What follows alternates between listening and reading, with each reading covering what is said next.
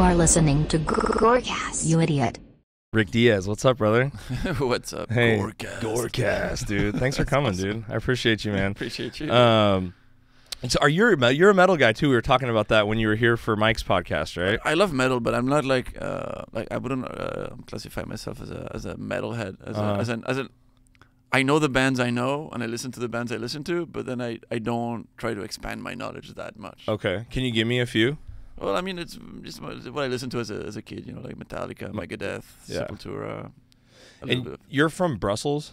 I was raised in Brussels. Raised in Brussels. But I was born in Spain. Born in Spain, okay. Yeah. The metal scene out in that part of the world is crazy. Way bigger and better than it is here. Like, well, in some places. Well, the irony is most of the bands are American, right? But yeah. But I feel like the especially back in the day, like we were less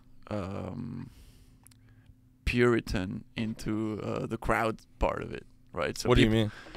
Well, like in Europe, people like that would go to metal concerts are more unleashed than here. Yeah, it's crazy. Because we have the soccer culture, and let's do a little more like let's fucking go. You know what I mean? Yeah, let's tear it up. It's fun, yeah. Have you ever seen like the videos of Wacken before?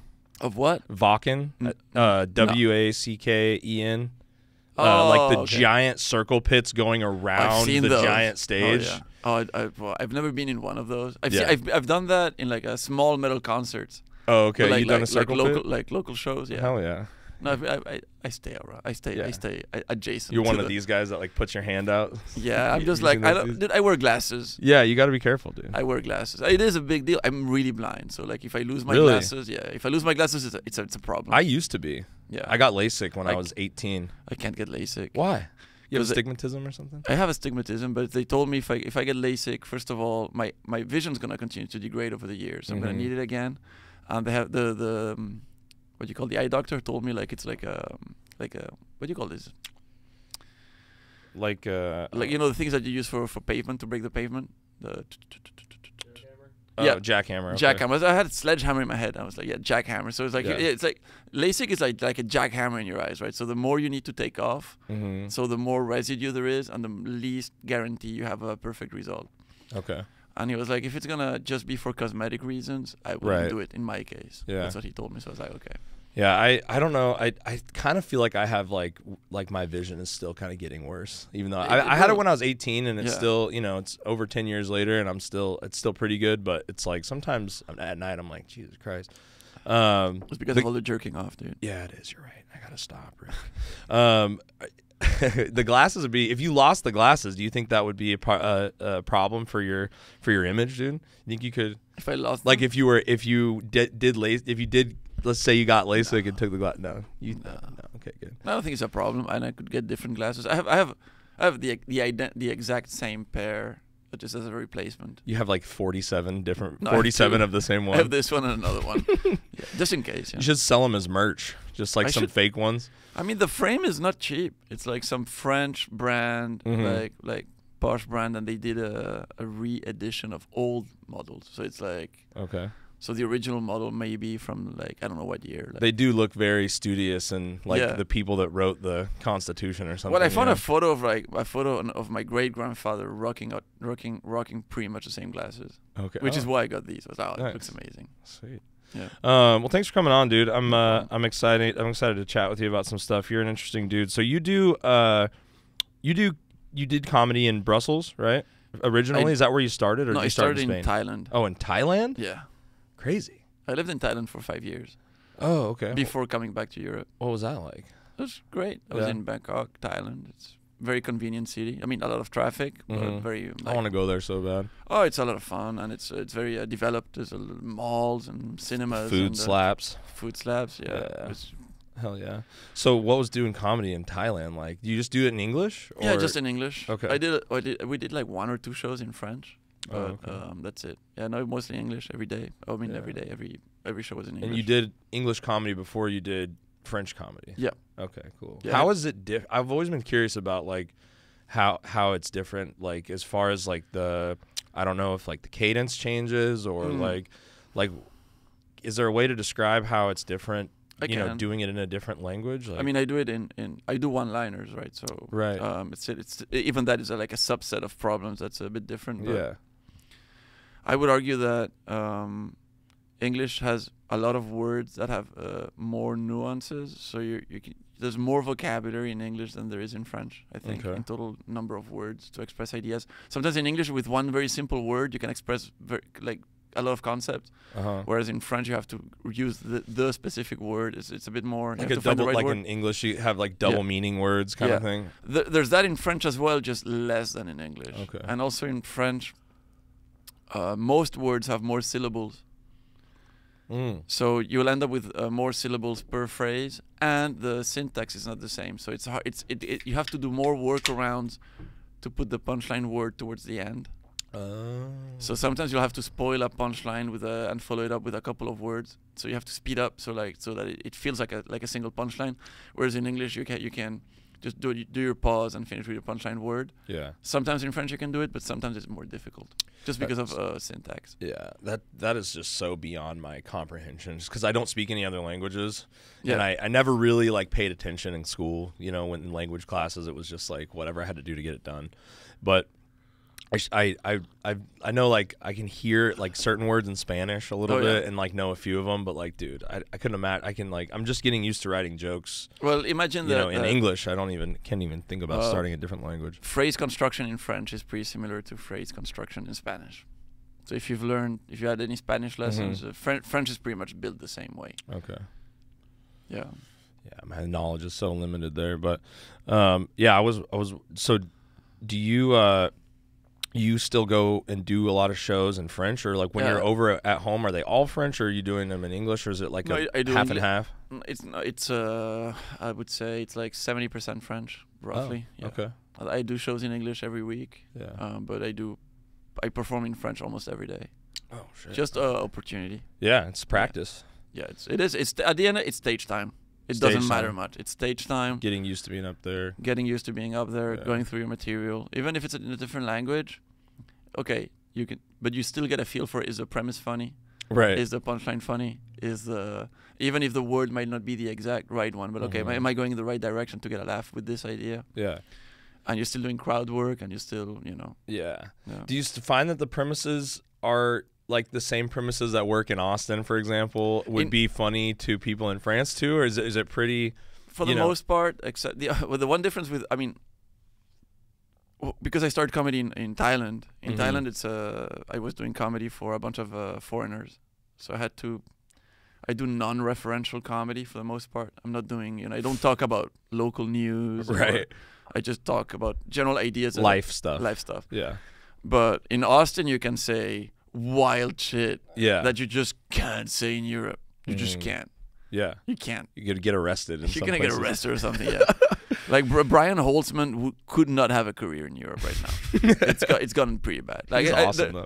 There is a value to freedom of speech here, and also freedom of speech is mostly I think the crowds understand to a larger extent that the comedian is joking. Right. Whereas over in Belgium, they still don't get that always. They still feel like, no, this reflects the true opinion of what this guy thinks it's funny. It's funny. And so he's fucked up. Like, yeah, he wouldn't say that if he didn't think that. If he came up with that idea, it must be that he's really closely related to the idea. Right. Like if you make a pedophile joke or something. Yeah, it means, well, why are you talking about kids, man? Like, why?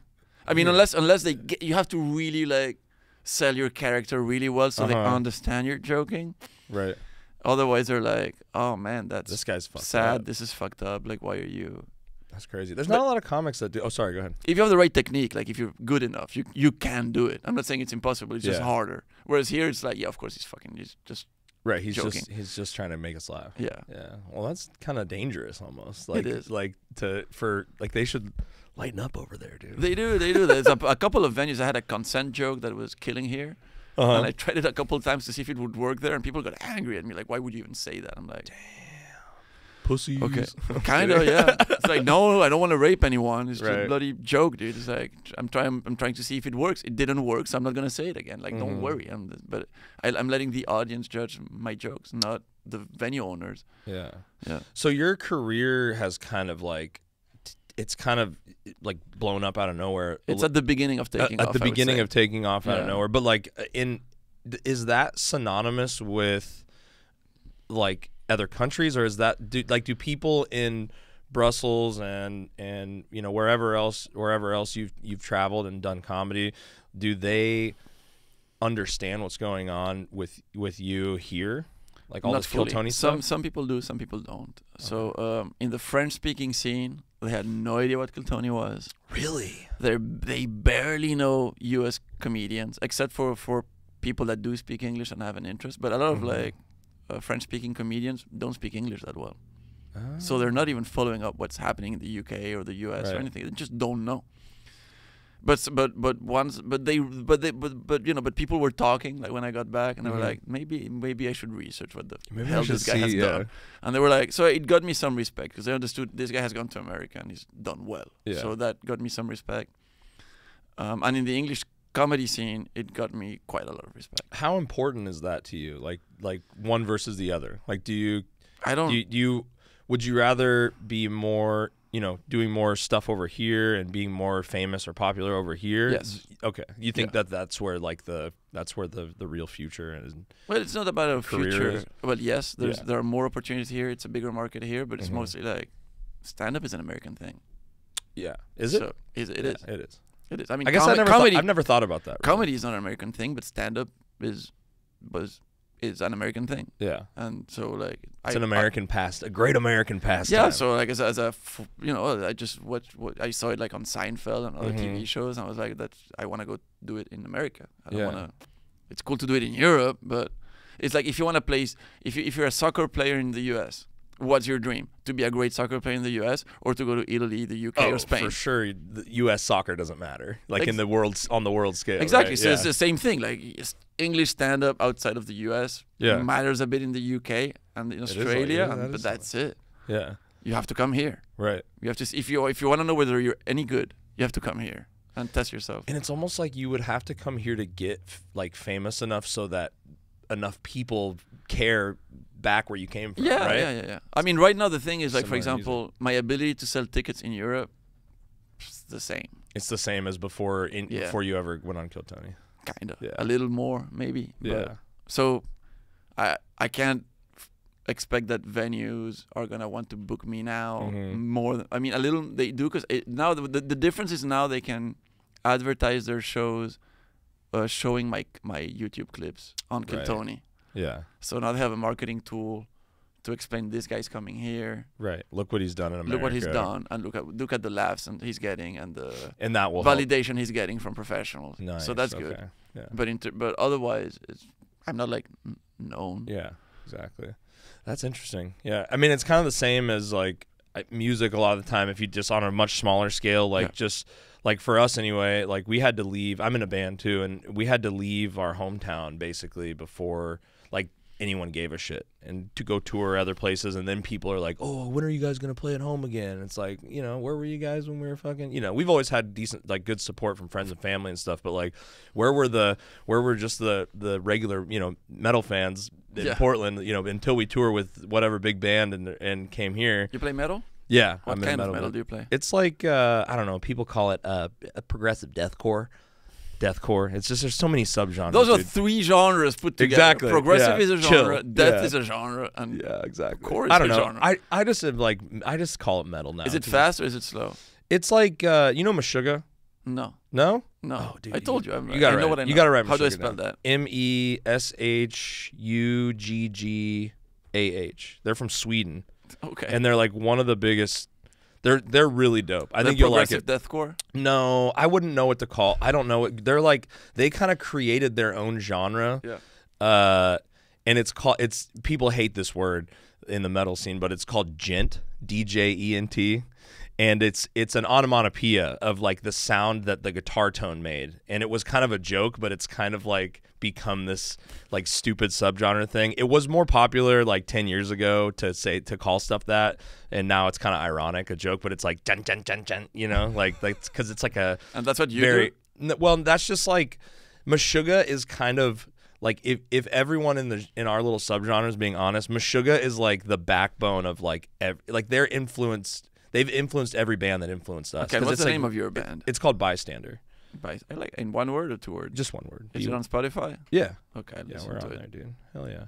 Yeah, you might not like it. I don't know. If you don't like, I'll give you an honest review. Maybe you'll like, yeah. Give me an honest. Leave me a shitty YouTube comment, dude. Just tell me, this guy sucks, and I did his podcast. He's a fucking asshole. I'd rather battle Hans Kim. Yeah, yeah, exactly. Any day, dude. But yeah, I forgot where I was going with that. It's like groovy. It's like there's grooviness to it. Like what instrument do you play? Like I'm the vocalist of the band, so I do like. What kind of vocals do you do? You know, screaming vocals and stuff. Or is it more? Or can people understand what you're saying? I feel like I'm pretty pronounced. Like you can kind of hear what I'm saying compared to some people that are just like, you know what I mean. But it's very growly. It's growly and yelly, yeah. And I do like the high pitched, like black metal screaming sometimes. This is why I prefer thrash metal. Yeah. I prefer more natural voices than I prefer like death metal voices, which is why I struggle with death metal because the whole I'm like, that was pretty good, dude. Yeah, I know, but to me it ruins the rest of the music. Yeah, because I want to hear the riffs, I want to hear I want to hear that heavy sound. Yeah, and I feel like it's like a lot of it's a lot about picking your spots. Yeah, you know what I mean, and like picking spots to let the song like. Breathe. Let the song breathe. Yeah, exactly. And I feel like I try to do. I'm not like scared to leave a whole 30, 45 seconds of no vocals and just let them riff. You know what I mean? Like, but some people do it too much, and my scream is a little more like my voice. You know what I mean? And but I did get the balls this year to add singing. So I put like I would say it's kind of not to give too much away yet because we're about to release it, but it's like.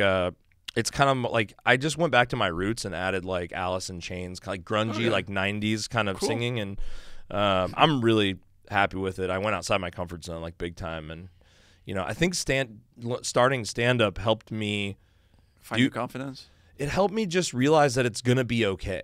Like if you try something, and even if it's not the best the first time, like it's gonna be okay, and you can just work on it. And yeah, it's funny. Like when I was thinking about like my professional, like my day job and how stand-up has helped that, I was thinking, yeah, the one good thing I liked about stand-up was I've really improved in my ability to take negative feedback. Oh, yeah. Because when you go on stage, you try a thing, and at first you're like, oh, you're so sad that it failed. And after a while, you're like, yeah, I'm just going to try stuff. The stuff that fails, I'll just take it out. The stuff that works, I'll do more of that. Right. And not like on my day job or other things in my life, I do the same thing. I'll try that. If it doesn't work, I'll try. Yeah. If that works, then I'll do more of that. That's not a bad rule for life. Yeah, like, in relationships, like how do you behave to your partner, or how do you like? Should I be more like this? Should I be more like that? Just try it out. Yeah, there's no. I mean, the worst thing that's gonna happen is you're gonna bomb. You're gonna bomb, dude. Yeah, that's it. Yeah. And you might not, and it might not be in stand up. You can bomb in other things in life, dude. Yeah, but like for example, like with my parents, I was like, okay, how do I improve my relationship with my parents? So it's like, okay, I need to establish boundaries, which I was afraid to do before. But now I'm like, oh, I'll just be like, no, I can't do this, I can't do this. Right. And oh, nothing happened. Yeah, you're not gonna call me that anymore, Dad. Yeah. You know what I mean? No, but like before I would be afraid of saying those things, but now I'm just saying them without being angry. Right. Just try it out and see the reactions. Like, oh, it worked. Great. But it's just, we're less afraid of trying things out. You have to, I think so. Because you have to jump. Dude, in playing music, I could play a metal show in front of 10,000 people right now. Like, you could be like, dude, Taylor, you're on in 10. Yeah. And I'm gonna go out there and just, like, feeling like I'm in my PJs, just comfortable. But going up, like, doing stand-up for the first couple times, it's like, I'm still even, like, I'm finally I've been doing it for 1 year, so I'm very new. Oh, yeah. But, like... in the competitive scene, though, like, in a very, like... Yeah, but at the same time, it's like, it's the talent. There's so much talent here that it's like I'm fine just knowing that I'm gonna be sitting at the bottom of this totem pole for a long time until I get better. And my hope is that when I'm 32, like by the time I'm 40, the podcast will be grown and I'll be a little bit funnier. You know what I mean? I'll be better at stand up hopefully if I keep trying. So I don't know. I'm pretty self-aware, but I'm just trying to learn from people that have been doing it for a long time and talk to them and figure out what I'm doing wrong. And people are, even to call it a competitive scene, it's like people are still really nice and supportive. Oh, yeah. But it's not the same fake support that you get from, like, the music world. I don't know if you know anything about this, but there's a lot of, like, yes manning, yes men. Yeah, like, I know what that means. Yeah. It's just a lot. There's a lot of, like, good job, dude, but, like, maybe it wasn't so good, you know. And the thing is though, is I don't know. I've talked about that a lot on the podcast. Like I think music is kind of like a participation trophy sport, where it's like good job for trying. Everybody gets a good set, bro. You know, but it's like there's not a lot of constructive feedback, and like the crowd is definitely not going to give it to you. Yeah, the crowd just applauds at the end of the song. Right. That's it. Yeah, for the most part, unless you like really you have to really drop the ball. Yeah, you have to really fumble the bag to fucking, you know, get people to boo you in a metal show. It's why I hate comedians that do music on stage. Because it's like a cheat code. They do their thing, and then they get an applause at the end. I'm like, fuck you on your applause break, dude. I don't know. Ridley's Gay Creed was pretty good, though. So where do you draw the line? Like, if you bring a guitar out or something? Ridley's Gay Creed is awesome, but it's also... Other people have done gay something, you know? Right. Yeah, you're right. Like, you know you're going to get an applause at the end. Sure, because you tried music. Yeah, but to get an applause for a joke, it's really hard. But to get an applause... by singing, it's much easier. I mean, to get people to make any noise from a joke is hard for me. From the perspective of somebody starting, you know what I mean? I'm like, dude. Yesterday I was mid joke, and this one guy was just like, "You're skinny." I'm like, what do I do with that, dude? I know. Thank you. That's kind of my whole thing. Yeah, that's kind of my whole thing. You're skinny. There wasn't even a joke in it. It was just like, okay, it's like, the lights are on. Yeah, exactly. The sky's blue. Yeah, pointing out facts. Like, if you're gonna heckle me, make it funny. Yeah, you know what I mean? Or mean. But this was, I couldn't do. I had nowhere to go with it, except I was mean to him. Yeah, that's why I went with it. Yeah. So how long have you been doing stand-up? Less than 5 years. Less than 5 years. Yeah. Okay, cool. Yeah. Oh yeah. You're like, I was noticing, because when I saw you at Roscoe's, yeah, you saw me at Roscoe's. Yeah, with Ridley. That was the first time I saw you do a set. You did like 30 Did minutes? I do 30? No, 20 or something. At Roscoe's, you were headlining. You headlined it. I think it was your show, wasn't it? At Roscoe's, no. Really? Yeah. Oh no! Well, it was the Freak Show thing. I don't remember. It was... Yeah, but at Freak Show, I feel like I just did a set, but it might have been a 15-minute set. Okay, maybe somebody went on after you and I forgot. I think so. Yeah. But you did. That was the longest I've seen you go up, right? And so, like, you're so high output, dude. Like, cause you do, like you said, you do one-liners, and it's like, that's so different from what I'm trying to do. Like, maybe I should try to write more one-liners just as a good practice to try to learn how to like write more jokes. Or learn how to write jokes better, like the structure of a joke. But like right now, I'm just kind of like looking for things in my life and like just going up and kind of talking. And I think the whole thing I'm trying to do is just like get more comfortable with just but like being up there. At the end of it, if you look at a professional that does, it feels like who looks like they're telling a story, their output like laughs per minute is similar to mine. Yeah. But I mean, yeah, it's interesting because a lot of people just know what I've done on Kill Tony. But you've seen a longer set, so what was your impression? I mean, I'd have to think about it for a second to put it into words, but it was just, it was very boom, boom, boom, like joke after joke, you know, kind of like, I don't want to compare you to him because you guys are different, but like, it was kind of like Mark Norman's, it's just kind of like firing shots constantly, and then maybe there's like a little lull where you're trying to set something up, but you're like, and there's a lot of like, I feel like, the punchlines, you almost throw them out so quick sometimes that you're like you like wait for them. You're like, you guys getting this? And then they're like, oh my god, you know what I mean? I have to wait so long sometimes. Is that the same? Is that the same in another country too? Yeah. Okay. Yeah. It's fun. It's fun. Like I used to not be brave enough to wait. Yeah. And I'd be like, oh, the joke bombed. But now I'm like, let me wait, because maybe I just need to wait it out. That's what's interesting about living here and going to so many shows and seeing so many people that you're like, oh man, like I love it. He usually goes a little slower in that bit. Not you, but like seeing someone else, and like you start to see like, oh, he's rushing right now. Like he needs to slow down. You know what I mean? But there's no way to tell him. No, you know what I mean? Same for me. Same for the comedians I perform with regularly. I know they're rushing. I know they're going slow. I know they're going fast. I know they screwed up a bit. They screwed up. Oh, they forgot to say that part. Yeah. I'm starting to learn that a little bit more. Just like after watching people set, I'm like, oh man, like if he just would have slowed down. But that's part of the game. You know what I mean? But did you find that style naturally, like after trying different things, or did you just go, I'm gonna just write these, like this is how I write? And it took me a while. Yeah. What kind of stuff were you doing? I was trying to write bits, and I was not good at it.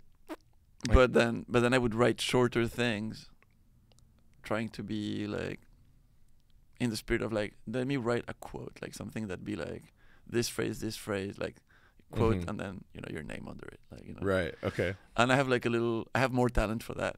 Okay. So like it just comes more naturally. Like that's what comes into your brain. It's cool. Yeah, I mean, not always a fully formed idea, but I love the idea of being like, yeah, somebody could just remember that quote. And people remember jokes of mine and they'll quote them back to me. So to me, that's a huge victory. Yeah. Because it's not a whole bit. It's like, but that one joke you had when you say this and this. Right. Because some people remember like the name of whatever Dave Chappelle bit or something. Yeah, like, oh, exactly. You remember that bit about this? And it's like, but yeah, I want like I'm not saying this is where I am now. I'm not insane, right? But like what I'd love to get to one day. It's aspirational, right? It's a dream. I'm not saying gotta have dreams, baby. It's not where I will get, but where I would love to get is to have that Mitch Hedberg quotability. You know what I mean? It's like like you'll get there, dude. I don't know. Mitch Hedberg to me is like, because it was all of it, the persona, the coolness, and what he was saying, what he did, like everything, all of it, right? Yeah. But it's like, how do you get to those jokes where people like, oh, I'm gonna remember that joke. Yeah, dude. I remember so many of those jokes too, like the Dr. Pepper, Mr. Pibb joke.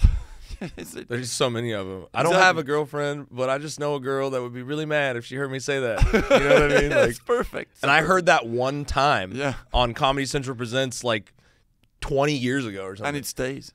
It does. And it is kind of crazy the mark that dude left in the short time he was alive, you know? Yeah. Like, it's wild. Do you know how long he did stand up for? I think longer than people give him credit for. Okay. But I can't remember how long, but it was longer than people gave him credit for. He would be fucking huge right now. He would be. I mean, he would be huge anytime. Yeah. He was huge. Yeah.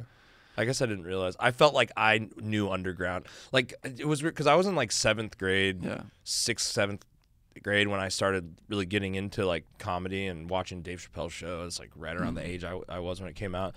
And like, I felt like all my friends were just like playing Halo. Like, they weren't listening to, like, I would be like, dude, listen to this. Like, and it was like stuff that people would probably turn their nose up at in the comedy, like shit like Dane Cook stuff, back in the day, and Chappelle. And my dad would show me like Sam Kinison and stuff that he grew up listening to and shit when I got a little older. But I felt like I was showing my friends the comedy in my little circle. Like, they didn't, you know what I mean? And so I felt like I was like, I didn't realize how big Mitch Hedberg was until I got older. You know what I mean? It's fine. Yeah, it doesn't matter. But anyway, just to say that I'm trying to write those kind of jokes. Yeah, right. I'm learning. I'm not saying I am able to now. I'm not insane, but that's. But every time somebody comes and tells me, "Oh, a statue," like, hell yeah, yeah, you remembered. You got to start putting them on like mugs, dude. I'm gonna. That'd be cool. A little Ric Diez mug, dude. Yeah. Hell yeah. I have ideas. I have merch ideas. That's just your style, though. You're not gonna divert. You're not going to start telling stories someday, or you might. Yeah. I don't know. I refuse to put limitations to myself. That's good. I just want to enjoy doing what I'm doing, and then if I feel like at some point my brain has an idea that I'm able to write something else differently, I will. Yeah. Why not? Right. It'll just like expand your toolbox. Yeah. But I might continue just doing one-liners. I may not. I'm not. You're not married to one kind of thing. No, that'd be stupid. Yeah. And if the audiences would be like, "Oh, well, who cares, man?" I miss your old style, dude. Yeah, it's the same thing. Shit with music, dude. Yeah. Kanye and shit. Yeah. Whatever. I just want to write jokes that I find funny, whatever form they get. It's that's what I'm trying. Because I feel like a lot of people, I guess, when they're starting, maybe they try to say like shocking stuff, or that's just not what I think is funny all the time. And it sucks because, like, I had somebody, like, when I first started, like, the first couple times I went, a friend of mine gave me a tag on a joke, and he was like, oh, you should say, like, I'd eat that out of her ass, or something like that. And I was like, I'll try it, right? Because it's, like, that's not funny to me. Yeah. That doesn't sound like what I want to say or how I would say it. Then don't say it. No, but I just for like experimenting, right? And did it work? I tried it and it did work. Of course it worked. And that's what I was like, this feels shitty. It does. You know what I mean? I was like, I don't want to do, like, I'm not saying I don't want to take a tag from, like, I always want to hear people's ideas, but like if it's something that I'm like, it's not how I would think or say that, And it just sucked that it worked. It sucked that it worked because I would have much rather it not worked, and I've been like, yeah, because that's not how I would say it. But I mean, I do a bunch of sex jokes or like relationship jokes, but for me, my rule of thumb is that if the punchline is sex, it means I went the easy route. Oh, okay. Because I feel like almost any joke you can end up in a dick joke of some sort or in an eating ass. You know, that's always going to be a punchline that's available for almost any premise. You know? But I'm like, but what can I say that has a deeper message? Because how many times can I say something about my dick or eating ass? You know what I mean? Right. The moment you finish sexually, like either it's you're trying to say something about sexuality and about relationships to a partner. Otherwise, it's just a cheap shot. That's how I see it. Yeah, and if you can start with a dick, like start the joke with like a dick joke, and then end it in something that's more thought provoking, then maybe that's a little better. Exactly, that's the best. I have one where I'm trying to do that, but yeah, you'll get there. I'll get there, man. It's just a slow. I feel like, and I've talked about this. People are probably sick of hearing me repeat myself, but it's my show. Fuck them. It's like I feel like because of the band thing, I know how long we just went on our like first big tour last year with like a big band took us to Canada and US, and that took 11 years of grinding. You know what I mean? And meeting people and really getting better and changing our name one time. You know what I mean? What was your previous name? It was called Sisyphean Conscience. Yeah. Good job on changing that. Yeah, dude. Why? Well, it was funny because... How did you ever get to accept? How long did you have that name for? Dude, you would be surprised how many people have T-shirts with that name on it. We crushed with that name. We pushed it as hard as we could, but there was this point where, like... we were just that band that crushed on stage that nobody could remember. You know what I mean? You remember that? Yeah, that's exactly what happened, dude. And so it's funny because we changed the band name, and literally like 6 months, like shit was popping, like way more. Like it's still small, but like the streams were going, and people were remembering. People were, you know, nobody was mad. Everybody was like, yeah, why didn't you guys do that, 5 years ago, you fucking idiots? But it's. I don't know. You know, we were young. I mean, I've been with it's been the same dude since high school. We all grew up together, and it's like we were just trying to be fucking, metal and different and artsy. And it was like the whole idea. I don't know. It's not even worth explaining, but it was just like 2 words are not only difficult to understand, but also difficult to pronounce and spell. Yeah. So thank you. Like, yeah. What about bystander? Yeah, exactly. It's so much better. But yeah, I don't know. I forgot what I was going with that. Sometimes you gotta fucking just. Oh yeah. So because it took so long to get like anything of value of like anything of any type of break. You know what I mean? I feel like I have a good perspective of like time for like how long this is gonna take. It takes 10 years. Yeah. It's like, so in 10 years maybe we'll be, I'll be able to actually have like a fucking 30 minutes or something. You know what I mean? It's like a good hard set. I hope you get your 30 before 10 years. I hope so too. Probably 5 or 4. Yeah. But we'll see. I'm having a lot of fun with it. That's kind of all that matters, right? Yeah. So, and it keeps me. The rest of my band is still in Oregon, and so I'm the only one that lives out here. So I have to stay on stage. That's great for rehearsals. Yeah, I mean, we've been playing music together for 10 years. It's in our DNA. You know what I mean? And so they send me like a backing track that has like the guitars on it and stuff, and that's the set we're gonna play. Our drummer plays to it, and I just rehearse that like in here by myself. Yeah, exactly. But dude, maybe we'll come to Brussels sometime, dude. So what do you do for your day job out there? You're not full-time comedy yet? No. Okay. No. What do you do for the day job again? I know you told people on Kill Tony. I go to the office and I check contract templates. Oh, nice, dude. And I also help negotiate the contract. Are you ever sitting in there like, these motherfuckers don't even know who I am in America, dude? It doesn't matter. I know. I don't think like that. I don't think I've been doing my job for a while. No, like good. What I do mostly is like I'm not a lawyer, so I can't. I mean, sometimes I won't. Like I've experience with the contracts, but I'm not a lawyer, so sometimes the exact language is best defined by some of my colleagues. But I've been negotiating contracts with counterparts for a long time with the type of projects that we do or that I work on. So I have an understanding of like how to find solutions contractually with a partner, Mm-hmm. how to address certain issues about payments, about reporting. Sounds so boring. It is incredibly boring, but sometimes it's kind of rewarding. Sometimes. Yeah. Do you think it? Like, because I've done a lot of projects. Like, I've worked on development cooperation for a long time. So a lot of the contracts were like projects with less developed countries to help them develop like their agriculture or their education systems or big deal shit. Human rights, civil society organizations. So I've thanks to my little contract checking, we've been able to finance and fund organizations that were really doing local stuff that was helpful. There's some rewards that I've seen the results of my work. I've also seen no results from my work. Dude. But there's so much red tape and bullshit in that fucking industry. But it is the name of the game. Yeah. But when you do get to see, these people did that, and you're like, I can't get into specifics, but in some cases you're like, oh, well, okay, I'm happy that I'm contributing to this. It provides some sense of value. Like, I've never worked for the private sector. Never. Yeah.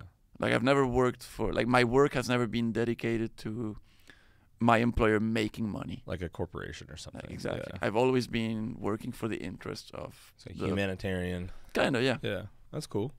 Do you think that with this, like all the stuff that's been going on in the last couple months with Kill Tony and everything, do you think that is full-time comedy more on the horizon now than it's ever been? Like, do you see a point here soon, like if I can just, get a little more traction or whatever, that I'll be doing it full-time, or is it still kind of just a dream at this point?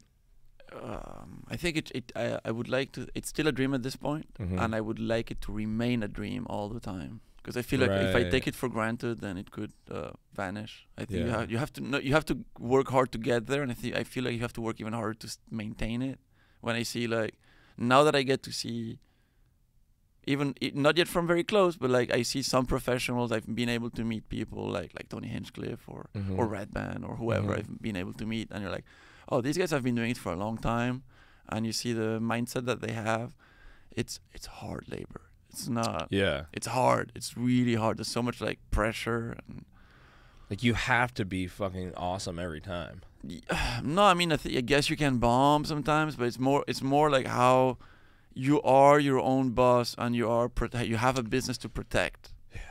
Like right now, at my day job, I'm an employee. I do my job. You clock in, clock out, tell jokes. Out, I'm done. But as a comedian, you have to do your marketing. You have to do your branding. You have to build a team. You have to build a team. You have to make sure you have the right people around you. You have to be looking at your sets, like you have to look at your sets. You have to write. It's hard. It's hard. Yeah. So but I'm closer now than I was before. Sure. Yeah. Way closer.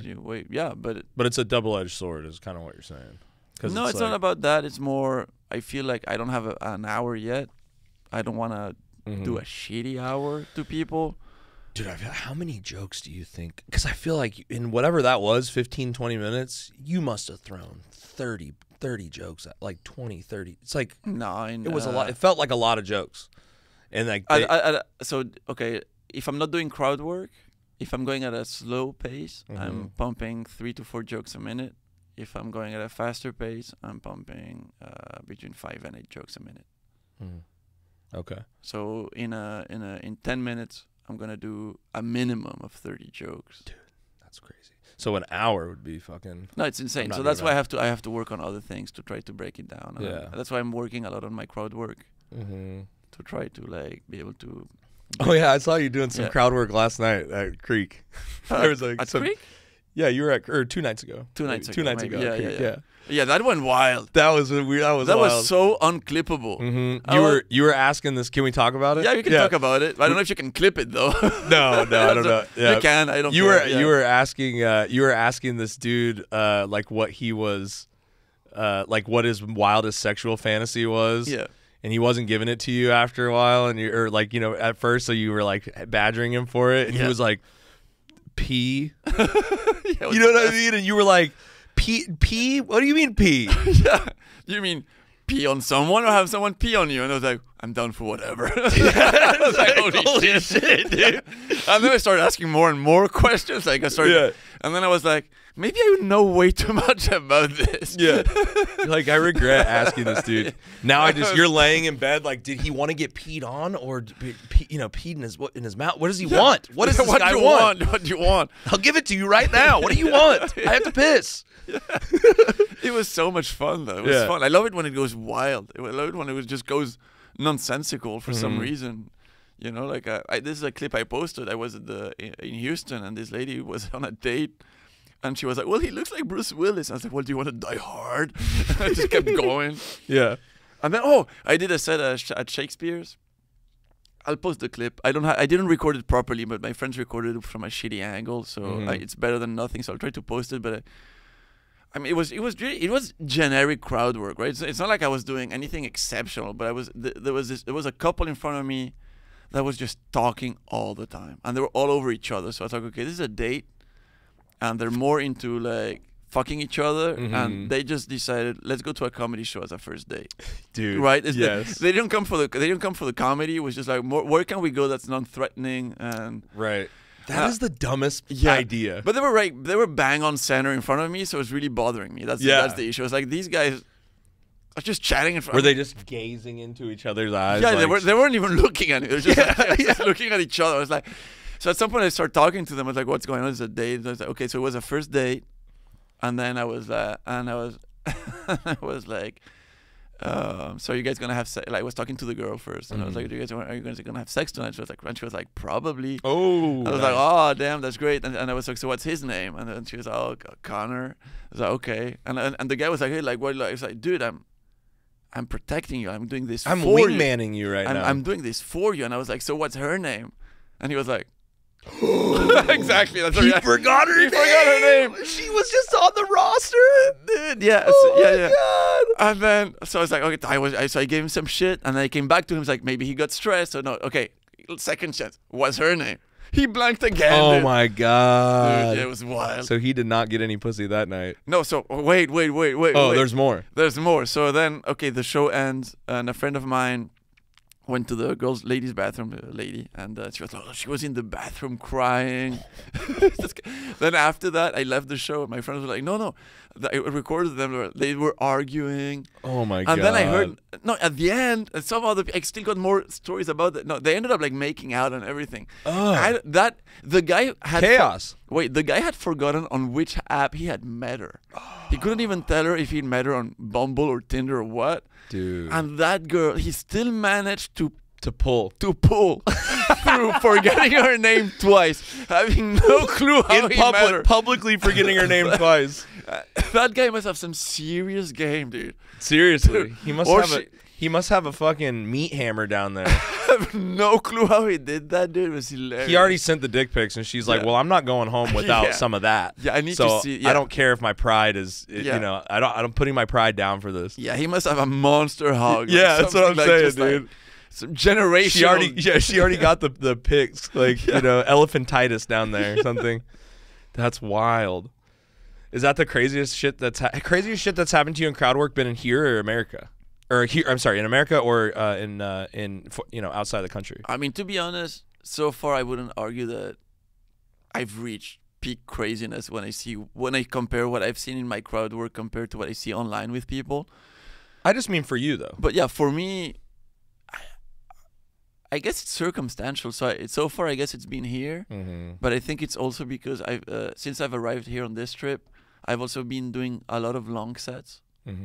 Thanks to my newfound headliner status for smaller clubs, right? Which allows me to experiment more on my crowd work than I get back home. Well, I do have longer sets from time to time, but less often, right? So, it's circumstance. It's who you find, right? It's playing that lottery game and just being unafraid to go through and just asking the crazy questions. Because like the guy that says I want to get peed on, that's comedy gold. It's comedy gold, but it's also like, okay, what do I do with this now? Do I go back to my jokes or do I dig in? Oh, you dig into the pee guy for sure. Exactly, but sometimes I would have been afraid and be like, okay, that's funny. Let me go back to my jokes because I need to test my jokes and I only have so much time and I need to do my set. Yeah. And now I'm like, I'll do another show after. Let me dig into this. Yeah, let me we're gonna abandon the mission for a minute. Yeah, we're gonna go on a side quest. Mission control. This is happening. Yeah, we're gonna go on a side quest right now and talk about this P guy. And I don't know. At Creek, I had another set where there was a lady sitting where the P guy was, but like the day prior or something, and then like on the side. Yeah, on the side too, just like right? Directly sitting next to you. And this chick had like an iced tea tattoo, but it was like a Long Island iced tea with iced tea's face in it. And I took a photo of it. And do you have it? Yeah, I have the photo, dude. Will you send it? Send it to me really quick, and I'll airdrop it to Harrison so we can pull it up. Wait. Let me turn my. Wait. This is amazing. It was amazing. I have it right here. So I can talk. So this lady that had this tattoo was the lady that said the N-word on Kill Tony. No, and they told me that girl, after. the trailer trash girl. Yeah, Taylor Trash, and she was like, and I was also talking to her about like sexual bucket lists and stuff like that, and she was like, she was down to fuck me. Yeah. She was like, I'll fuck that guy. Oh my god. Because then the comedian went after me. He's a friend of mine, and she was asking me, would you seriously fuck Rick? I was like, yeah. I was like, I'm running away, dude. Yeah, no. And because my friends, and then I go to the controls, and she was like, no, that's the one that said the N-word on Kill Tony. Oh yeah, you like, don't. oh, shit, dude, imagine you bang that girl, and then you have a fucking child with her, or like you get her pregnant. You know what I mean? And then you come back, and she's like, Rick, you like don't even know about it. She's like, Rick, meet your son. You really can't find that photo. No, here. Will you just message it to me really quick? I can airdrop it to you. Yeah, just airdrop it to me. I don't think you have my number yet. It doesn't matter. James Mac. No.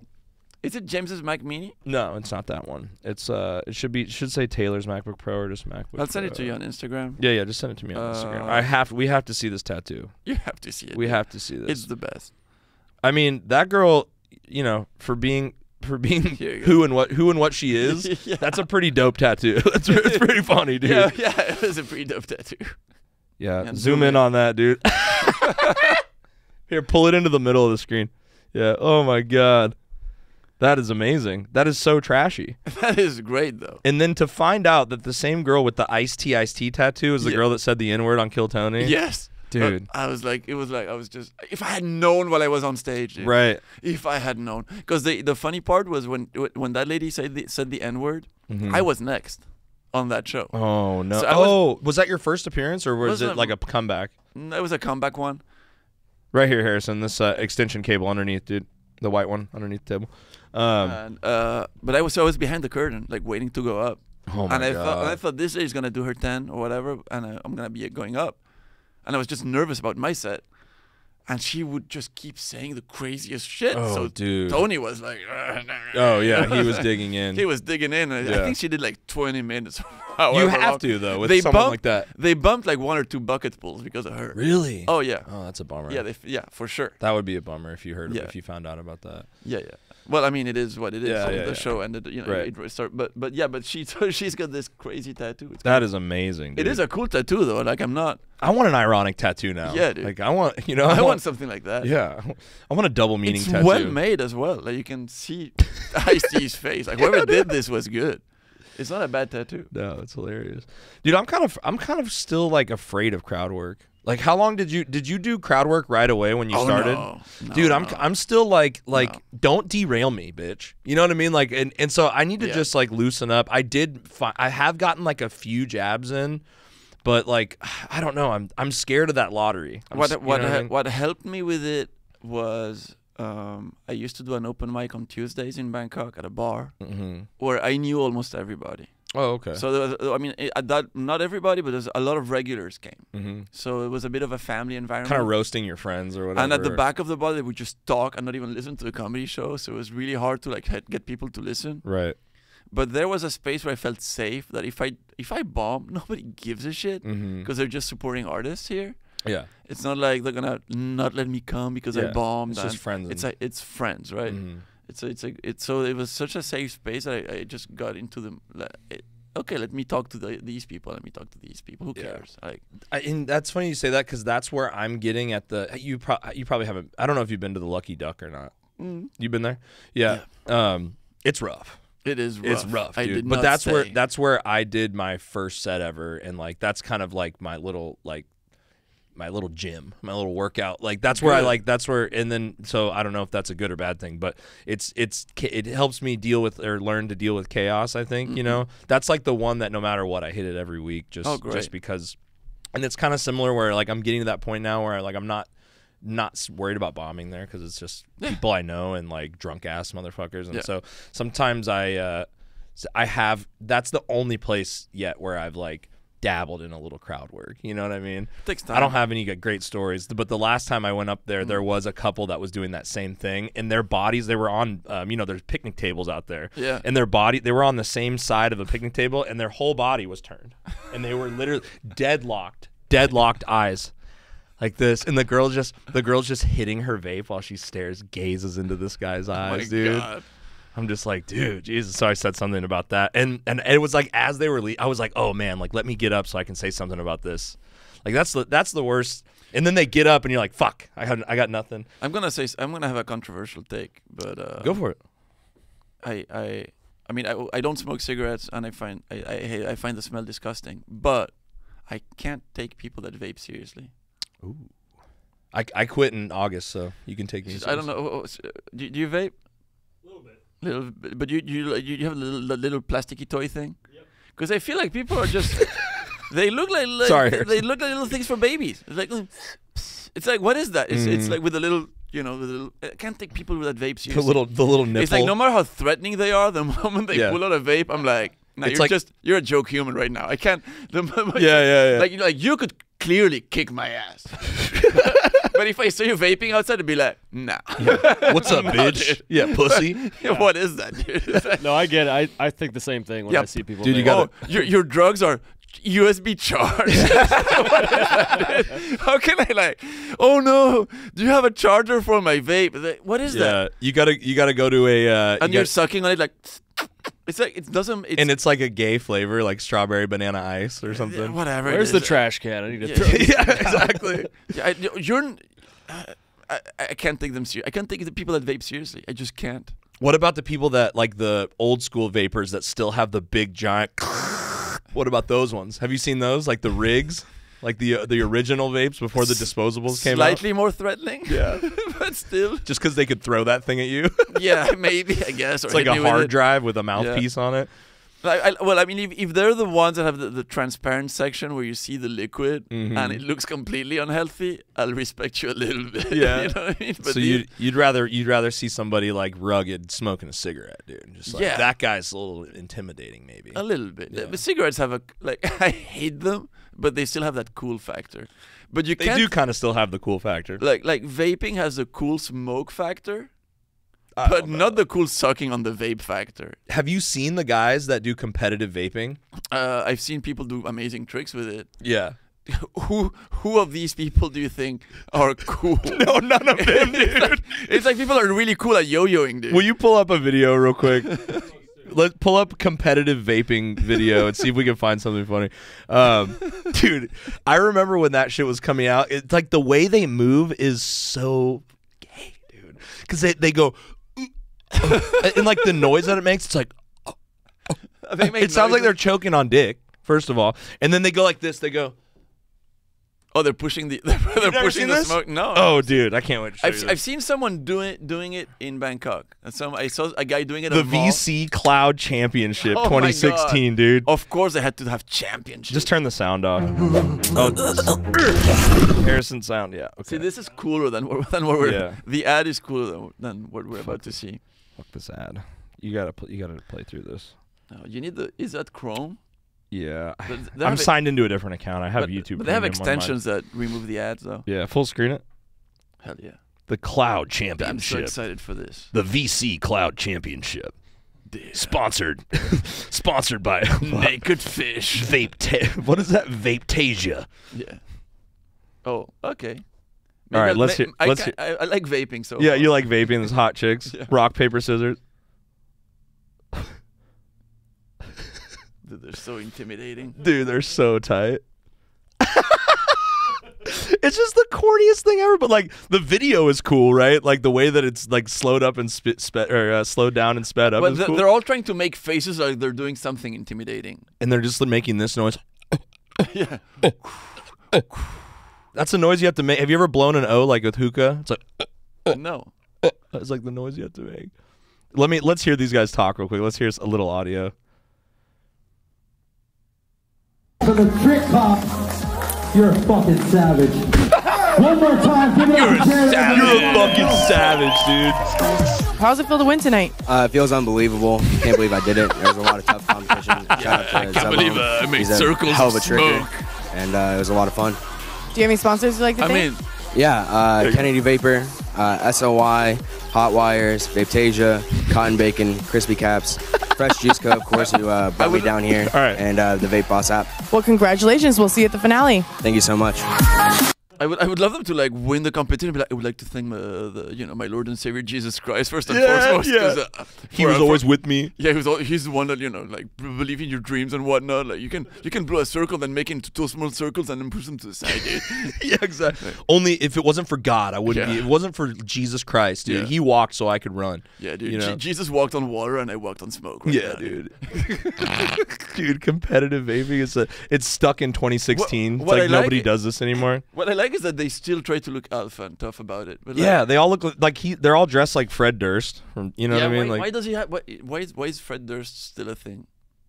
I mean, you are kind of like Fred Dursty. I mean, right now. I'm not Fred Dursty right now, You but have that's a long compliment hair, to but, me. you know. I wish I was more Fred Dursty. Fred Durst is still cool, dude. Limp Bizkit is ironically cool. I listen to Limp Bizkit unironically. No, Limp Bizkit was not cool, then ironically cool, now cool. I know, isn't that weird? Kind of like, yeah, they went through all that shit. They've earned their stripes. We've shit on them for so long, and they've. I don't know. His dad look when he went and did Lollapalooza though. Go to the next picture, next now over. it looks like I took my inspiration from Fred Durst based on that. Look, go to this. Which one? No, over here, the gray hair. Down. Gray hair? Yeah, Is that Fred one. Durst? Yeah. No. Yeah. No. Zoom in on that. Don't click on it. Just zoom in with the pad. What? Yeah, that's Fred Durst, dude. No way. That is Fred Durst now. What? That is that's from like 2021 at Lollapalooza in Chicago. Well, I think. he's lost weight. Yeah, I mean, it's funny. He's still relevant, still cool, still dressing cool. He kind of looks like he is in the Beastie Boys right now. Because dude, his image, like that old Fred Durst, that shit was dope. Like back in the day, like that was like the it wasn't. It started. No, it wasn't. But it started like a cool wave of like. It started a wave of like people thinking that was cool and then dressing like that. Not in Europe though. Not in Europe. What did people in Europe think of in Europe, Fred nobody Durst? was really dressing like that with the, how would you call it, the white short pants and all that. What do you call them, those? Parachute pants, or I don't know. Yeah, but it was more like Jinko jeans. Yeah, no, we're listening to metal, dude, not to this. We're listening to hip hop. We're listening to metal. What is this thing? Roll. But now I love it. You like it now? Okay. I mean, yeah, but it's terrible. Hey, Rolling's a good song, dude. It is a good Watch song. your mouth. No. Watch your mouth, dude. Watch your mouth, dude. You're on the Gorcast, dude. Hey, I'm gonna vape next to you if you keep shitting on me. Yeah, exactly. Yeah, I'm gonna blow some clouds next to you, dude. That's so funny. Yeah, I don't know. That might be a more recent picture of Fred Durst. I don't know. Fred's still cool, dude. I feel like in the right photo, he's really trying to look like Ari Shaffir. He does kind of look like Ari, actually, with that. Yeah. It's a little less that Jewish. explorer hat and disheveled beard. That's kind of funny. So, you said you're a photographer too, right? Like kind of. I did a lot of photography. Yeah. Is there any? Can we look at any of it or? No. No. Okay. No, you don't like post it or anything like that. I'm a professional photographer too. Yeah. No, I used to. And I have books that are ready to be published, but I'm. What? Yeah. That's dope. You have to show me something after or something. Yeah, no like problem. Yeah. But I have a whole project about the U.S. that took me 5 years to photo, but I can't. I had a publisher, but he was trying to rip me off. Mm-hmm.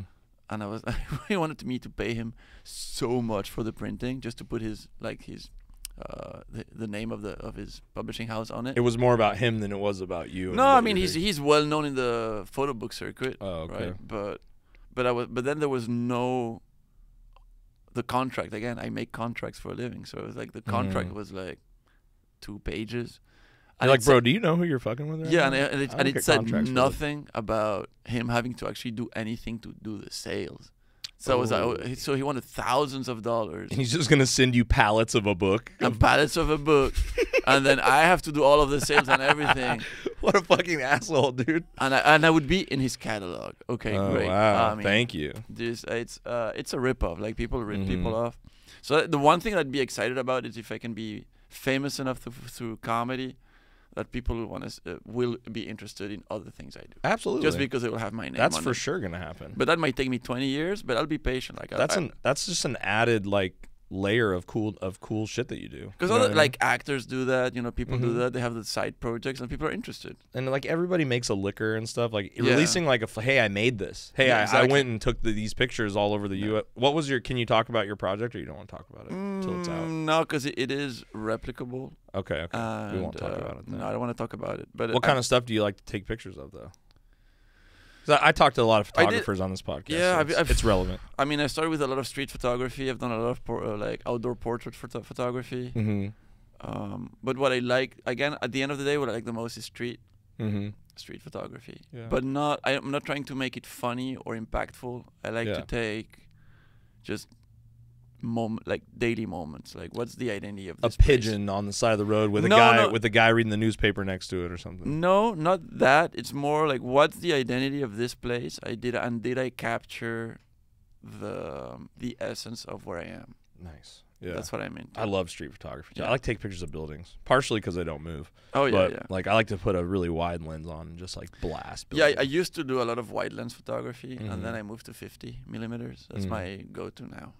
Are you digital? Is it all digital? Or well, I did a lot of film photography while I was in. I lived in China as well, and then in China, what was cool, it was super easy to buy the chemicals and have them sent home, and I developed everything. You lived in China too? Yeah. Dude, that's crazy. You've lived all over the place. Yeah, and we can do another podcast. Sure, yeah. It's a whole, but it was really easy, and then I moved to Thailand, and then the chemicals were forbidden to sell to the general public, a lot of them, and I was just like, it was really hard to get them, so I kind of gave up on it, and then I got to Europe, and I think I can buy them there, but I'm like, anyway, but I have film cameras. I have digital cameras. That's awesome. I didn't know you were into photography. Yeah. That's cool. So yeah, we could talk. We could I would love another one sometime. Because I have a Pentax 6x7, like medium format, but if they did a 6x7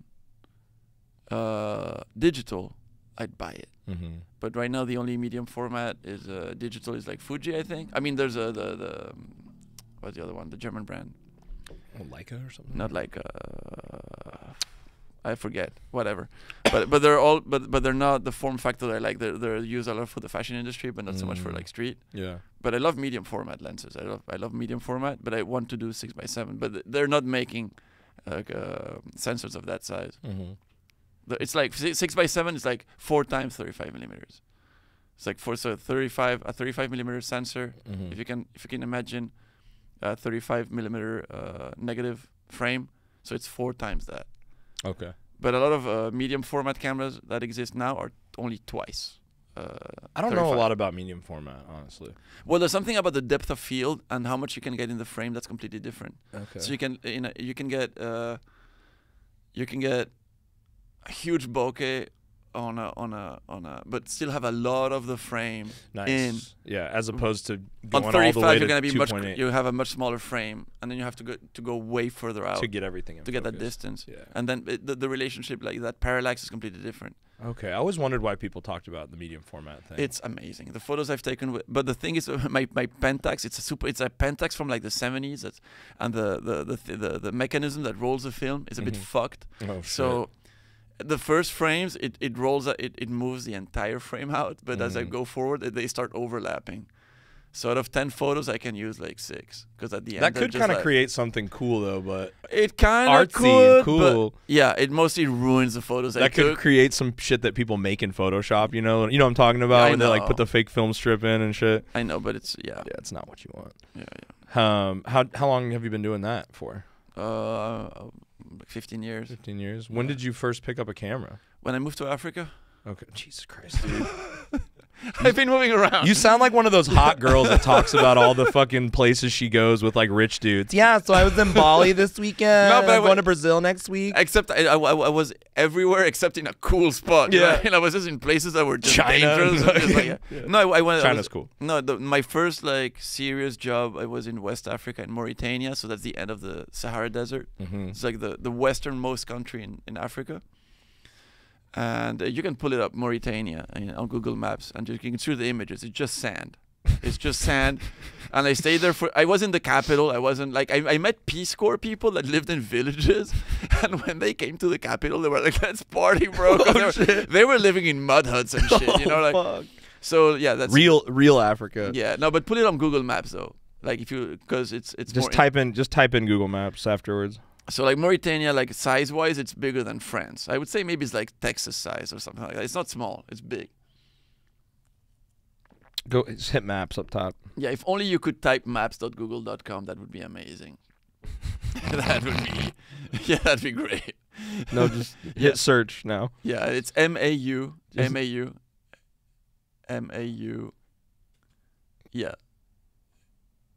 Yeah, it's down. There it is. Yeah, just click on it. Yeah, boom. And now type on the layers. Yeah, layers at the bottom left of where the map is. Layers down there. Down Corner. Yeah. Harrison hasn't been here for a while. I know. He's It's fine. rusty. We got you. It's fine. Boom. That's just sand, bro. It's just sand. It really is. And if just you sand zoom on in, shit. so what's cool is one thing that's cool. Let me get up 1 second. Yeah. Like zoom in here. So that's pretty famous because it looks like an eye from the sky. It's like a huge meteor impact. Oh damn. Yeah. And You've been there? No, I wasn't there. It was too far from where I was living. But I've been. No, I did. I did because where it says Wadan, if you really zoom in on Wadan, it's right left to the eye. It's an old like UNESCO heritage city. There's a few of them, and it's really beautiful. It's like an old 40. It's old stone. But anyway, I've been all over that pretty. But now people were not allowed in that area anymore because they were like not far. There were like ISIS training camps and stuff like that. Oh shit. But back when I was there, you could travel through all of that pretty safely. Scroll back over to the eye. You see how the thumbnail on the top left looks like Star Wars? Yeah. Yeah. That's in Shingeti. That's which is a different town, which I also had projects in. That is fucking wild looking, dude. Yeah. But I didn't go in there because if you're in it, you can't really notice it. It's from the sky. Yeah, It's that worth it looks something. cool. Yeah. Yeah. You have to get a drone or some shit. But if you zoom out, you can really see the shape of the eye because you can see like the eyelids and stuff. Boom, you see? Whoa, yeah. It is like an eye. That's crazy. Yeah. How many? Oh, sorry. Go ahead. Go ahead. How many countries do you think you've lived in? Lived in?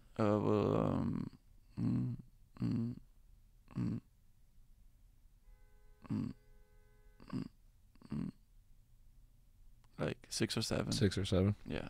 That's crazy. But that was my first job, so it was fun. But so when I knew that I got that assignment, I knew I was gonna go to the Sahara. So I thought, and that's when the Nikon D70 came out. So like the first good digital reflex camera came out. DSLR. Yeah. So it's like I'm getting it. Yeah. So I bought a camera, and then you have some dope pictures from back then? I have pictures from the entire country, everything. I'd love to see those sometime. One day I'll make a book about it. Yeah. I have like photos of like you can just locals. Send me some too. I'm just gonna look at them. Yeah. Because I visited some like for work. I went to completely out of the beaten path and to places that are not accessible to general public. So I saw some really beautiful things. Yeah. Yeah. How long we been going, Harrison? Minute 12. What? Hour 12? Hour 12, yeah. I'm like, 1 minute 12. Like, fuck, did we just start recording? You need a producer that can read time. I have one. He's just not here. Harrison. This is what vape does to you. No, thank you, buddy. Thank you. We can just probably try to wrap it up here, but I didn't want to touch too much on like the Hans Kim stuff. This will come out after Michael's, so after the Kill Tony, where I was there that night that you announced that you guys are doing a rematch. Oh, you were in the room? I was in the room, yeah. How come? You got tickets? I was hanging out with hanging Michael. out? Yeah. Oh, Michael got you in. Yeah, Michael got you in. in. Hey, good job, Michael. The homie. Yeah. Yeah, Thank yeah. You, dude. So you were actually, I think somebody else got me in, but he was working there. So it was fine. Yeah, but it was fun. I saw him that night. Yeah. It was a good hang. It But was a bit crazy. it was wild. Yeah. But so are you excited for that? I mean, is there stakes on this one at all?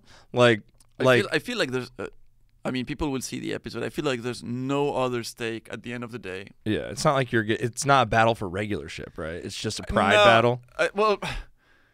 I think for my opponent, it's a pride battle. Okay. Like I think he feels he's a better comedian than me, and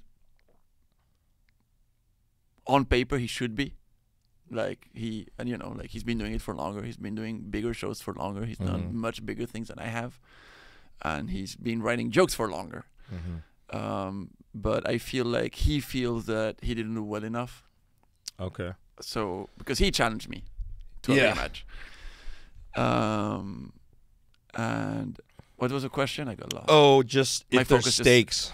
Yeah, I don't think there's stakes other than he needs to save his honor, and I need to prove that it wasn't a fluke. Right. And Like, so they're gonna make it. What's different about this one? They're gonna make it longer, or They were suggesting 3 minutes, and then we argued on stage for about it. yeah, because you're like quick. I do quick one-liners, so 1 minute's better. No, for what me, was or- interesting, what was funny was Tony said, and this will come out after the episode comes This out. is gonna right? come out So after the episode. Yeah. I'll Tony make sure. said, okay, it's gonna be 3 minutes each, and I think I understand. My brain was going quite fast while he was saying all of this because I had no information prior to being on stage and him announcing that. And I was like, yeah, of course, with the build-up that we had last time, 1 minute is pretty underwhelming, and it's pretty hard to get an opinion about anybody's comedy so fast, right? If you're really trying to get a decision, this is basically like the difference in UFC between like a 3-round and a 5-round fight. Kind of thing, Yeah. yeah.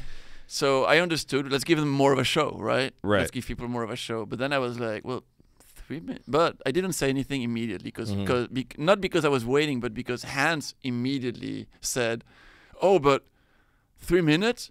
And I still have to do 1 minute every week until... And in my brain, I was like, yeah, dude, you're the regular. You won regularship against me, so you have to do your job as regular. That's what was going through my head when that happened. But then I was thinking, and Tony was like a bit like, yeah, you should do it. And I was like, well, wait a second.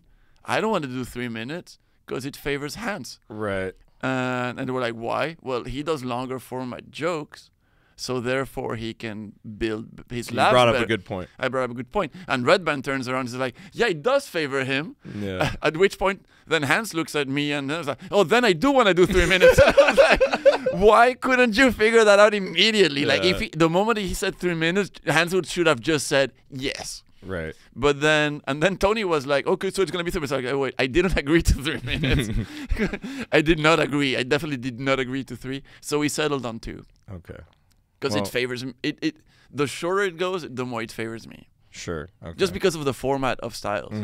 But I know that I can crush 2 minutes. It's fine. I can crush 3. You've seen me do 15. Right. Yeah. I can do longer sets. It's more about what jokes am I gonna get in, what choices am I gonna make. It's different if it's 1 minute, 2 minutes, or 3 minutes. And do they all have to be new? They have to be new to Kill Tony. Okay. Yeah. Okay. Interesting. Okay. Well, that'll be interesting. But I hope you guys can I hope you guys can squash the beef after this one and everything. That'd be cool, to me, it would be nice for it to all be in good fun at the end of the day.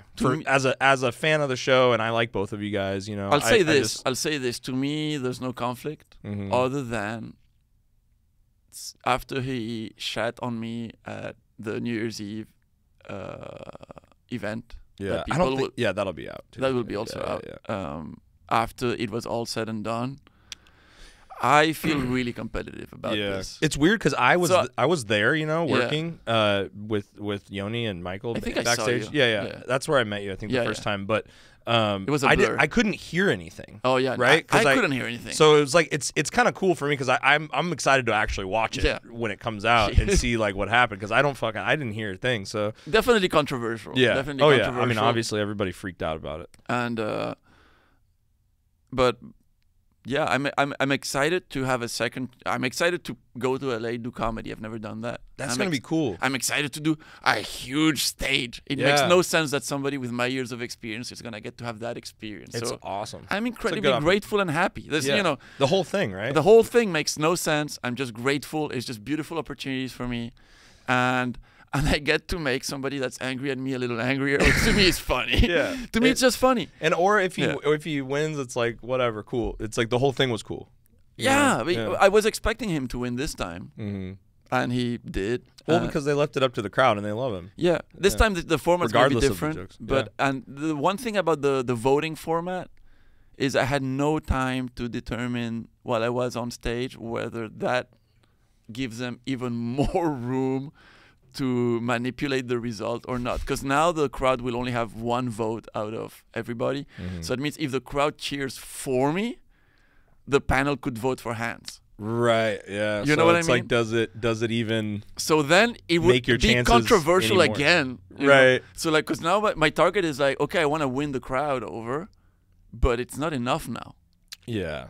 Right, so now we're in Texas. Hans a crowd advantage. Now we move to LA, where I feel it's going to be a more neutral advantage and have more of a shot at winning that crowd. But now they take that away from me. Well, assuming I'm right in that estimation, because maybe it's still a Hans crowd, you know. But like, if in my head I'm right about that, it's all. I studied economics, right? So in economics, part of economics is game theory. It's a field of study, and I love game theory. So it's analyzing all the possible outcomes and, you know, making hypotheses and what's going to be the outcome if this happens or that happens. Yeah. And I'm like, okay, like, who's going to be on the panel? Is it pro Hans people or not Hans people? Yeah. Is it people that like one-liners or people that hate one-liners? Yeah. I have no clue. Yeah. So all of this is very subjective. The whole thing to me too, it's funny because like we're in it's like you almost have to take a step back and remind yourself that this is stand-up comedy. It's stand-up comedy. Like, this is not wrestling. It's not. But and so that in itself is a joke. Like, it's the whole thing is a joke, which is funny. And I do wish that people were a little bit less. I know it's great for clicks, for clickbait, for everything. It's great for Kill Tony, and which is awesome. And it's good for both of you as far as press goes, whether it's negative or positive for either one of you. But I do wish that there was more of an element of people just like, it's a classic, like, can we just have fun with this? Like, you have to, because people online are fucking crazy about it. And they're so annoying. And you see, like, no, fuck, this show's rigged. And it's like, dude, it's a fucking, they're making a joke about having comedians, which comedy, it's subjective. It is objective to a certain point of like if you're, you know, getting laughs or not, or if you're funny or not. But like, it's mostly subjective, like music is, to like taste and what people like, right? And so it's like it's not like a fight where you can really judge, like, did that dude beat that dude's ass? Yeah. But I don't know. It's also funny because even within like fighting, do you follow UFC and all that kind of stuff? Yeah, very. Yes. Yeah, I do too. Huge fan. I am too. Yeah, but it's like, even with those, it is kind of fun too, because even with some of the fights, it's like, no, that was a shitty decision, right? Oh yeah. And so that happens all the time. So it's like, this is like the perfect blend of that. And so it's cool regardless. I'm a fence sitter. I like both of you guys, you know.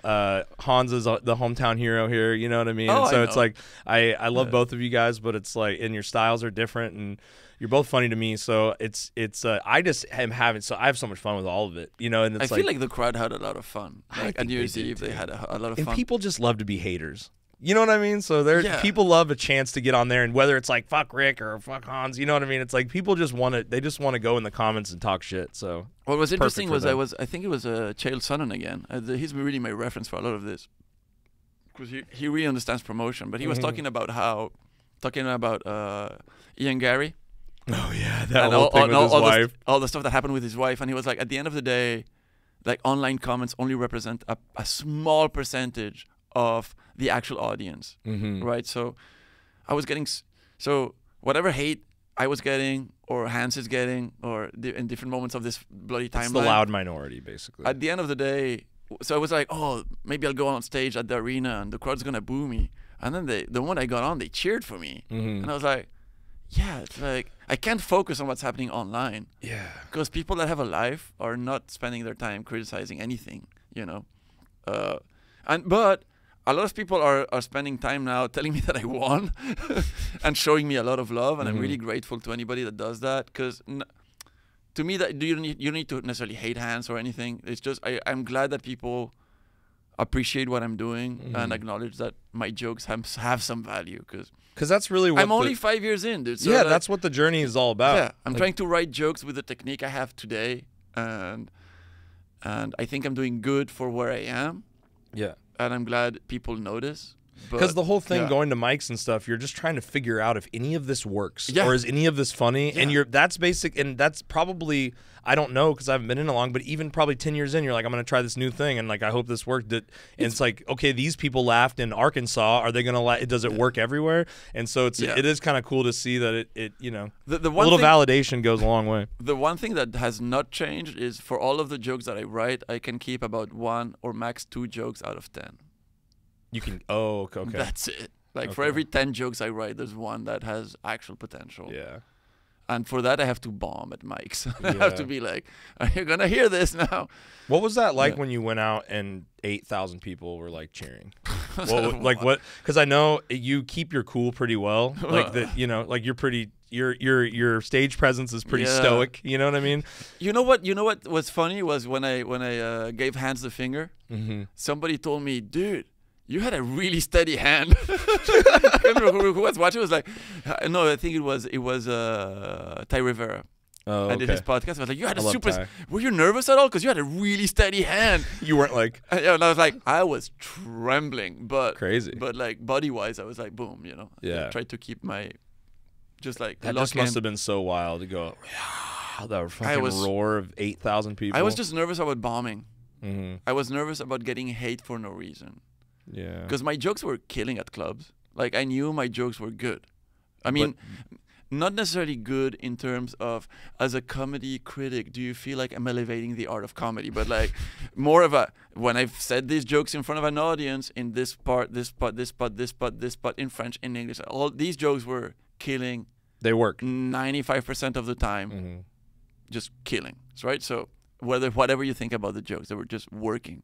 So I knew my jokes were good, but this is a competition format, not a. And it's in an arena, so it's like. So I had no idea. I'm like, and I'm a foreigner, like. Right. So it's like, you're just gonna boo me. Yeah. But no, they laughed and they enjoyed the jokes, and it was fun. Well, that must have been interesting to be like, oh, okay, so this does work in an arena. Yeah. Which I mean, most people in 5 years in wouldn't know if their jokes that they were doing at clubs worked in an arena. That's kind of cool. I mean, hey, the bigger the crowd, the easier it is. How much do you think that and we can wrap this up. I'm sorry, I know we're going a little bit long, but like, it's like how much of there's so many variables to a joke work. Like how much of it is like they were gonna laugh at anything you said because they love you and it's that environment. Like probably not, but it's like still that there's some effect on like, you know. Well, if you watch, if a comedian's big, then people will just kind of laugh at whatever they're saying sometimes, right? Well, if and I'm not shitting on Hans, I promise. I'm just using this is the most recent example I can think of. I'm just kidding. When he did it's online. Like both him and I did an interview with David Lucas. Okay. And during Hans's interview, he plays one of the jokes he did at the arena for David Lucas. But it's not a recording from the arena. It's a recording from wherever he did it prior. And I could hear the pops he was getting on different beats of the joke. Like he was getting laugh and laugh and laugh and laugh and laugh. At a club? At a club. Okay. And at the arena, he was not getting the laughs that he got at clubs during the joke. Interesting. So for some reason, either the way he delivered it or the timing, and he's talked about this. It's something about how he said the joke must have been different or something. So there's something about doing it to an arena that changes things, right? Maybe the timing or the fact that it's not the percentage of the crowd that knows you and thinks you're funny just because you're there and they're excited or to your see whatever you, personality, I don't know. Like I felt that in hindsight when I was watching myself, I've only seen me on that stage once at a friend's house. They put the thing on. And I was like, dude, I was way more. I wanted to be more laid back, and I had a way more attacking attitude. So my delivery was off as well. Like, but it worked out. It worked out still, but it wasn't my normal demeanor. Like I don't have the experience to just be me in an arena. Do you think it was enough that people noticed, or do you think it was one of those things that only you noticed because it's you? Well, I know this because it's me, Right. but it tells me what I need to work on and improve on. Whether the audience got that at that moment is not important. I know this, and I want to work on it. That's awesome. I mean, at least it was at least that you could learn something from the whole thing. Yeah. too. You know There's what something about, there's a few things I did right, and there's a few things I could have done better in that 1 minute. Well, we'll see what happens in LA, right? But it's going to be different jokes. It's going to be a whole different different jokes. ball game and twice the crowd. Yeah. Are you going to try to hit the Comedy Store while you're out there? That'd be cool. I'm going to try to hit whoever will have me. I'm sure you could get up at Comedy Store. That'd be legendary. I mean, too. that's bucket list. So I'm not Yeah, gonna. that'd be cool. So Yeah, but sick. I can't be like, yeah, I'm gonna do the Comedy Store. I'm gonna be No, like, no. I'm gonna try to beg them. Yeah, I'm gonna See beg if- for a spot. I'm gonna- sure they'll have you. I hope. I really hope they will. I can't be disappointed if they don't. I will Yeah. understand if they don't, because I'm only 5 years in. There's just legends performing there. Right, all the time. I hope that my clout will get me in for a few spots, Yeah. and that I won't disappoint them too hard. Because I know what I am to people that are in the industry for a long time, and people say I'm funny. Like now that I met comedians on Kill Tony, tell me no, you have good writing, you're funny, so that's great. You're on the right track. I'm on the right track. Yeah. I'm on the right track. But dude, being on that stage, oh my god. Yeah. Well, there's probably a lot more of that in the future, dude. You You're. have to keep working hard, and you have to I think keep you have working hard. the right Yeah. mindset. You know what I I mean? hope so. Yeah. Well, thanks for coming on, dude. Thank you for and, having me. I want a good, clean fight. You Yeah. know, touch gloves. No, I'm just kidding. We're not touching gloves. I'm already covered in Vaseline. Yeah. Plug your shit real quick. People probably already know where to find you, but At Sadman Ric, RIC, Sadman Ric, on every platform. Yeah, just come and see my little reels, and just my dates are posted there. and That's come it. see you at the LA Kia Forum. Come see me at the Kia Forum on May 10th on Kill Tony, and maybe I'll do something else in LA because I know they have more than one show. But let's see where that goes. For sure. I don't know. Well, thanks again, brother. I appreciate Take it. care, man. Yeah, run that outro, Appreciate you. Harrison.